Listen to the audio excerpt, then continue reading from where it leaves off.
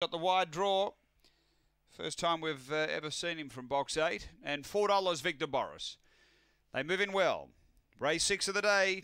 Light on. Set to run. Aston Shandon at $2. $2.40 Better Dream. $4 Victor Boris. They're racing. Stepping cleanly, Victor Boris. Aston Shandon tucks in behind it early. Victor Boris leads from Aston Shandon and Better Dream as they go to the back. Then Aston Groucho, Select Mick behind those, Destiny Laredo.